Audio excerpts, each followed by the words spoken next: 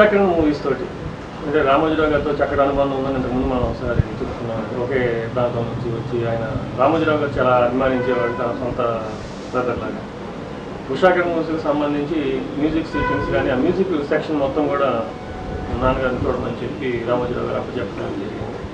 Ushakiran movies దీని గురించి మీకు తెలిసింది ఇందాక మన క్రాంతి గారి గురించి చెప్పినట్టే గుడ్ ఫిలిం అంటే వాళ్ళు చదువుకున్న వాళ్ళు అంటే ఇన్ ద సెన్స్ ఏదో డిగ్రీలు ఉన్నాయి నిజంగా ఏం చదువుకున్నామో తెలుసుకున్న వాళ్ళు. అండ్ వీళ్ళకి సమాజం పట్ల కొంత బాధ్యత వహించి డబ్బులుంటే మనం కొంచెం డబ్బులు చేసుకుందాం, డబ్బుల్లో okay we can also go for film making, మంచి సినిమా చేయొచ్చు అని దిగినటువంటి వాళ్ళ క్రాంతి గారు కానీ. అలాగే ఉషాకిరణ్ మూవీస్లో రామోజీరావు గారు ఆయన దృష్టిలో మంచి సినిమాలు సంసారపక్షంగా సమాజ చైతన్యం కోసం సమాజంలో ఉన్నటువంటి లోటుపాట్లని ఎలా సర్దుకోవచ్చు అనేటువంటి పద్ధతితో నిజ జీవిత సంఘటనలు కూడా పెట్టి ఆయన సినిమాలు తీశారు. ఇట్లా ఆ కోవలో ఆయన సినిమాలు స్టార్ట్ చేసినప్పుడు ఆయన నిబద్ధత ఎలాగంటే ఆయన పత్రికాధిపతిగా సితారా అనే మ్యాగజైన్ పెట్టి ఆయన 3 years 4 years అవార్డ్స్ ఇచ్చారు, సితారా అవార్డ్స్ అని. ఎప్పుడైతే ఆయన సినిమా మేకింగ్లో దిగాడో ఇక అవార్డ్స్ ఇవ్వడం మానేశాడు. ఎందుకండి అందరూ చేస్తున్నారు కదా ఇవ్వచ్చు కదా అంటే, లేదండి నేనే ఒక కమిటీని వేసి సితారా అవార్డ్స్ ఇచ్చినప్పుడు నా సినిమా దాంట్లో ఎన్నికైతే ఆయనదే పత్రిక, ఆయనదే అవార్డ్స్, ఆయనదే సినిమా ఆయనే ఇచ్చుకున్నాడు. So I don't want to continue అని అలాగా ఆ 3 years చేసిన తర్వాత ఆయన అవార్డ్స్ స్టాప్ చేసి సినిమాలు స్టార్ట్ చేసుకున్నాడు. అలాగా ఆయన శ్రీవారికి ప్రేమలేఖ దగ్గర నుంచి చక్కటి అద్భుతమైన మంచి సంసారపక్షమైన సినిమాలకు అనేక 38 సినిమాలు చేశాడు. దాంట్లో మనసు, మమత అనండి, సుందరి సుబ్బారావు అనండి, కారుదిద్దరు కాపురం, మల్లెమొగ్గలు, అందరు డైరెక్టర్స్తో, అందరి మ్యూజిక్ డైరెక్టర్స్తో, అందరు టెక్నీషియన్స్తో, మయూరి సంగీతం గారితో, జంధ్యాల గారు శ్రీవారికి ప్రేమలేఖ, మల్లెమొగ్గలు మధుసూదన్ రావు గారు, టి కృష్ణ గారితో ప్రతిఘటన, మోహన్ గాంధీ గారితో పూజకి పనికిరాని మౌన పోరాటం. సో ఇలాగా ఒక డైవర్సిఫైడ్ కాంచనగంగా మన నరసరాజు గారి డైరెక్షన్లో ఇలాగా కారుదిద్దరు ఇలాగా అనేక మంది కొత్త వాళ్ళని పాత వాళ్ళని అందరినీ కలుపుకుంటూ తనకు నచ్చిన సినిమాని అందరికీ నచ్చుతుంది అనేటువంటి దీంట్లో ఒక మంచి సినిమాలు చేశారు. అందుకనే ఇదే ఒక మంచి సాహిత్యం, మంచి సంగీతం ఉండాలని నాన్నగారిని ఫ్రెండ్లీగా ఆయన ఆ స్నేహంతో ఆ మ్యూజిక్ పాటలు వాటి అనుబంధంగా ఉన్నటువంటి సంగీతం సెక్షన్ ఇన్ఛార్జ్ అంటే ఆయన చెప్పినట్టు మా ఫాదర్ చెప్పినట్టుగా ఆయన చేయటం జరిగింది. అది ఆల్మోస్ట్ 38 సినిమాలు 35 సినిమాలకు ఆయన రాశారు. 1-2 సినిమాలు ఆయన 36 సినిమాలు దాకా రాశారు. ఒక నిర్మాతకి అంత డబ్బుండి కూడా కొన్ని నష్టాలు భరించగలడు, కానీ ఆయన ఒక మాట భరించలేకపోయాడు.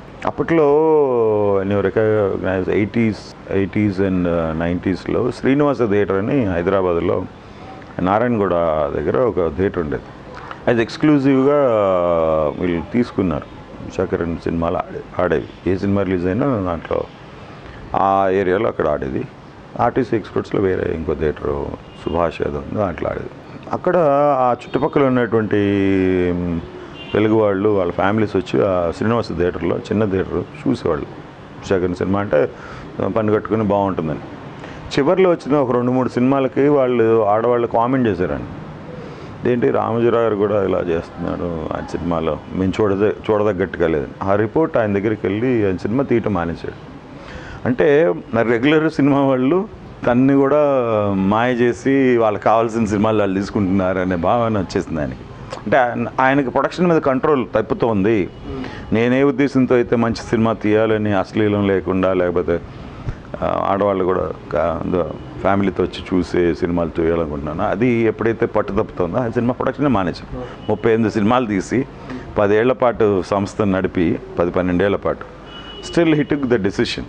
ఎవరిని అనలేదు ఆయన.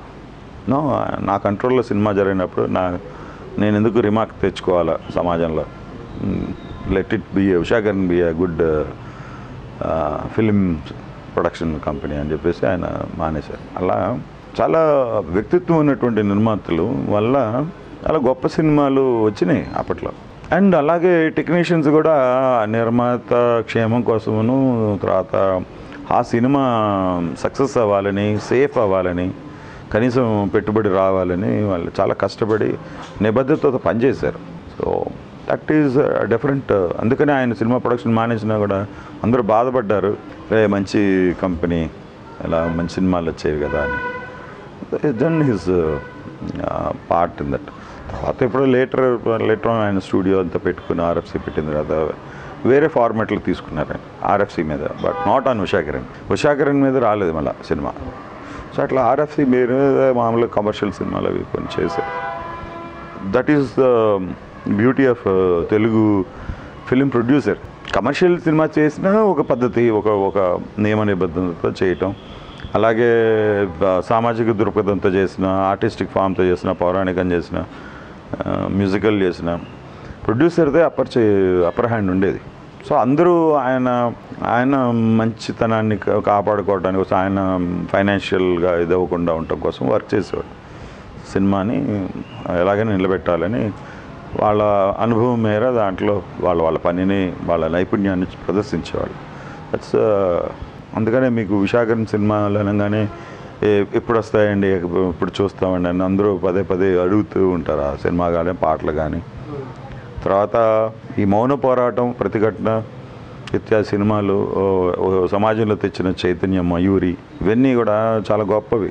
ఇప్పటికీ చాలామంది చెప్పుకుంటుంటారు, నిత్యం ఎక్కడన్నా ఆడపిల్లకి ఏదైనా అన్యాయం జరిగితే మౌన పోరాటం చేస్తుంది అని రాయటం, అలాగే ప్రతిఘటన ఇచ్చటంలో ఆడవాళ్ళు ఒక ధైర్యంగా, అలాగే కొంచెం మనోధైర్యం వేరే కారణాల వల్ల కోల్పోయిన వాళ్ళ మయూరిని ఇన్స్పైరేషన్గా తీసుకొని పైకి రావటం, Ashwini. So it's a modern and progressive థాట్స్తో ఒక సపోర్టివ్గా ఆడవాళ్ళకి, సమాజానికి సపోర్టివ్గా తీసిన సినిమాలు. Anybody can take inspiration from them. అలాగా సమత ఆర్ట్స్, చాలా సంస్థలు. వడ్డే రమేష్ గారిని ఇందాక మనం మాట్లాడుకున్నాం. ఆయన కమర్షియల్ ఫార్మాట్లో అయినా ఆయన పద్ధతిలో, ఆయన నిబద్ధతతో ఆయన కమర్షియల్ సినిమాలు తీసుకుంటూ చివరికి నేను కూడా ఒక మంచి నోటెడ్ ఫిల్మ్ చేయాలని ఒక ఏడుకొండల స్వామి అనే సినిమా కమలాకర్ కామేశ్వరరావు గారు చేశారు. He has given stardom to Krishnaraju గారు ఒక నెగిటివ్ క్యారెక్టర్లో ఉన్నప్పుడు నలుగురు హీరోల తర్వాత ఆయన 5వ హీరో అయ్యాడు. మల్టీ స్టారర్లో ఆయన చేరాడు. కృష్ణ గారు, సోను గారి తర్వాత కృష్ణరాజు గారు కూడా ఆ కటకటాల రుద్రయ్య సినిమా ద్వారా రంగున్ రోడి ఇవి 2 వరుసగా హిట్ అవ్వడంతో గోల్డెన్ జూబ్లీస్ అయినాయి. సో అట్లాగా కమర్షియల్ దాంట్లో కూడా వాళ్ళు అంత స్ట్రైట్ ఫార్వర్డ్గా వర్క్ చేసేవాళ్ళు, అంటే ఎక్కడ తేడా లేకుండా, అప్ అండ్ డౌన్స్ లేకుండా. So they made films with conviction.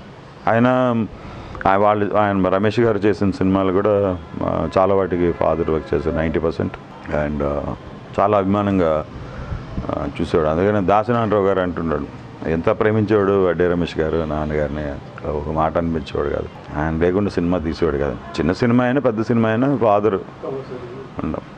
అక్కడ ఆ కాంపౌండ్లో వడ్డే రమేష్ గారు ఫస్ట్ సినిమా ఆత్మీయుడు సినిమాకి ఫాదర్ రాసినప్పుడు ఆ 2వ సినిమా కటకటాల రుద్రయ్య అనుకున్నప్పుడు దాసనారాయణరావు గారు పరిచయం. సో ఎవ్రీ కాంపౌండ్ అలాగే ఉషాకిరణ్లో చేసినప్పుడు నాన్నగారు అందరు మ్యూజిక్ డైరెక్టర్ల చేత, సత్యం గారు కానీ, చక్రవర్తి గారు కానివ్వండి, రమేష్ నాయుడు గారు, రాజన్ నాయేంద్ర గారు, ఇళయరాజా గారు, చాలామంది మ్యూజిక్ డైరెక్టర్స్, కీరవాణి, రాజు, వీళ్ళందరినీ చాలా విస్తృతమైనటువంటి మ్యూజిక్ సెక్షన్లో అందరి చేత ఆయన మ్యూజిక్ చేయించారు. అలా దాంట్లో అన్ని సాంగ్స్ బాగుంటాయి వాళ్ళ పిక్చర్స్లో, చిన్న డిఫరెన్సెస్తో సరదాగా బాగుంటాయి.